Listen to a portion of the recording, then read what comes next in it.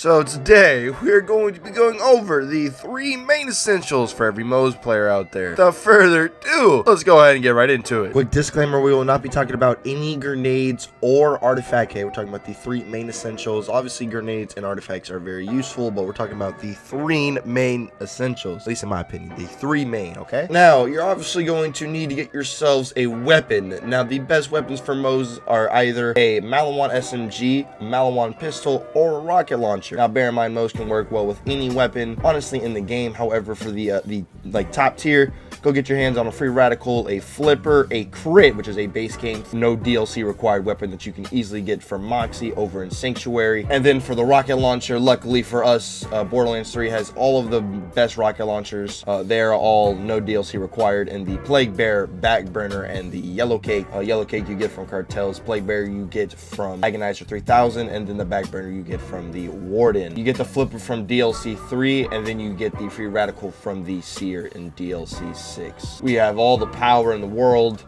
with our skills, and we have very good synergy with these weapons that we just listed. Once again, just want to say though, Moze can make do with just about any weapon in the game. Next thing you'll need is a very good shield. For base game players, go ahead and try to get your hands on something like a transformer, a red suit, any form of an ant shield, or even a stopgap could work really well. For people that have the DLC, obviously an old god is always a tried and true shield, very solid. And then we have additions of things like the Infernal Wish, we have things like the Revolter, you have things like the Plus Ultra and the Madcap as well. Just overall a pretty decent variety of shields to choose from in this game, which is very good in all situations. You know, your shield is going to be very important, especially since you're Moze. You get a lot of shield bonuses depending on how you want to spec your tree. Overall, just gotta get your hands on a very solid shield. Last but certainly not least is going to be our class mod of choice. Luckily for us, basically some of Moze's best class mods are all base game. The top 3 include things like the Blastmaster,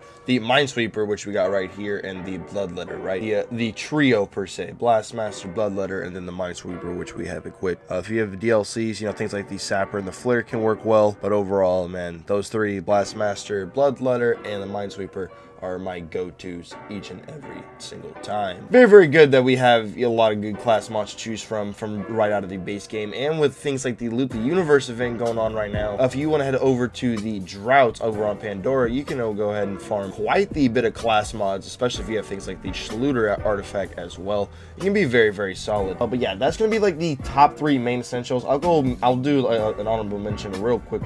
Now the honorable mentions will be things like your grenades and your artifacts, and then obviously your skill trees. Luckily, you have almost access to all the skill trees regardless of which DLC you have. Unless you don't have DLC 5, then you don't have big sexy surplus, which is basically what I use the Bear by the Tree 99% of the time for.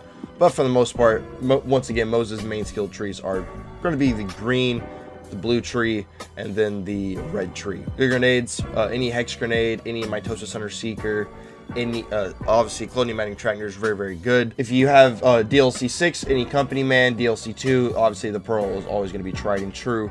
Then any form of a Deathless, and then any sort of like Vic Rush, or like another good one is a good solid Cup Purse, just for the utility factors for certain builds, allowing you to very easily get your ammo back. Alright guys, that is going to just about wrap up the 3 main essentials you need for every single Moze out there. So yeah, just figured we'd go ahead and make this short little video going over everything, you know, going over some essentials and stuff like that. You know, there are still some new players, you know, things like the universe going around right now. It could be a very good time to go ahead and farm up some of the actual gear that you need. But yeah, thank y'all so much for watching. Hope y'all enjoyed. My name's Kree. We'll see y'all in the next one. Peace out, everybody.